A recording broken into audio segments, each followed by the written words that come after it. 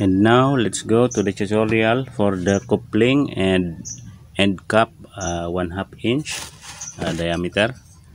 Also with this is a 6 centimeter height 4 inch chamber. So when installed, the nozzle measures 5 centimeter and this chamber measures 6 centimeter in height. So maybe the nozzle exceeded 5 centimeter a little bit.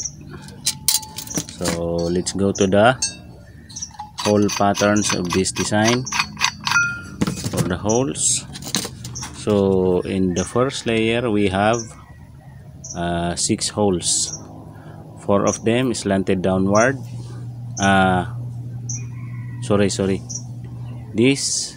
So let's go to the design of the holes of this coupling and cap combination. So the first layer we have 6 holes, second layer 6 holes, third layer 6 holes, top 6 holes.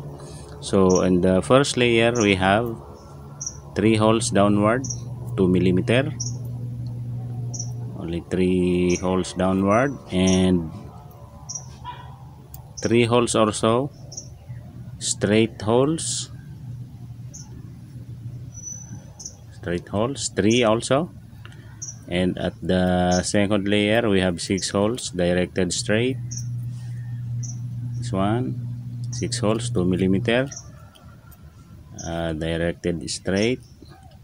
And at the third layer we have 6 holes, 1.5 millimeter, directed also straight. And at the top holes we have also 6 holes slanted this way. So this layer of holes interval measures, so from the first layer it measures about 1 centimeter from the base, and the second layer 1 centimeter, the third layer 1 centimeter also, and at the top from the third layer 1 centimeter also. So this measures 5 centimeter at about 2 inches in height. So this is a 1/2 coupling and this is a 1/2 end cap. So in the next video we are going to show the performance of this kind of nozzle. We are only making these kinds of nozzles for our viewers and subscribers who are interested to do it order by themselves, can follow these designs easily. So it's okay. So in preparing for the oil level overflow regulator, you only need at about 5 millimeter. So the lesser the supply of the oil, the better the performance. And for the oil supply tube, you can make a hole at about 1.5 centimeter from the base. So this is how I made this kind of design. So I hope you can easily follow this and try it by yourself if you are interested to assemble nozzle chamber with this height 6 centimeter only. For the framing, there are so many kinds of framing you can design and fabricate. So it's up to you. The very important thing here is this design. Even if you can make or fabricate the best frame, but if your chamber and nozzle performance doesn't satisfy you, it would be a problem. So okay, thank you for watching. I hope you hit that subscribe button and hope you will share this and hit the notification, and please click all so you can be updated for our next uploads. So that's all, and thank you. Let's watch the performance of this in this next video. Ito naman, try natin itong in-adjust ko na 24 holes. Ito yung coupling tsaka cap 1/2 din. adjust ko yung butas sa second layer. Tingnan ko kung may magbabago.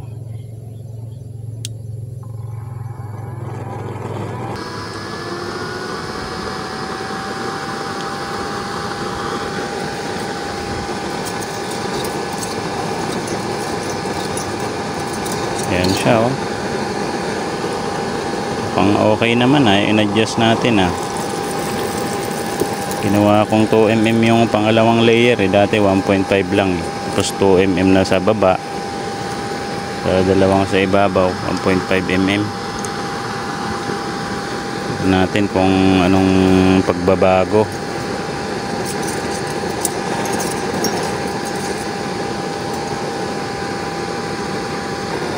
Okay din, may carbon dun, ayos, 24 holes lang ito, try natin sa langan.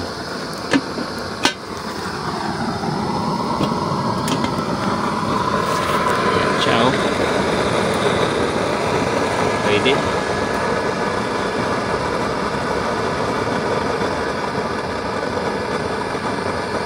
Tahimik ito kaysa coupling with plug. Coupling with end cap, mas tahimik.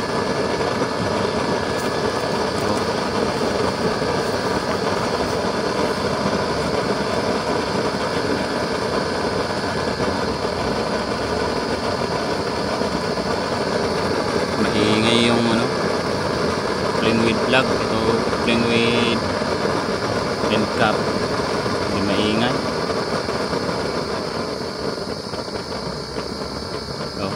Tahimik lang ito, ang malakas din,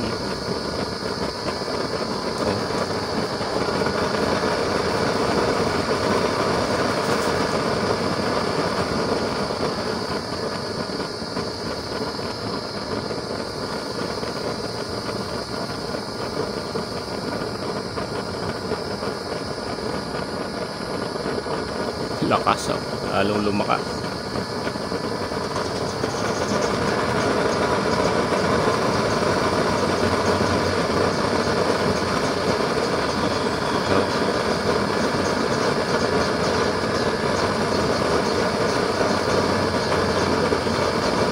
Okay din, ayos. Coupling to, coupling with end cap. Bye bye.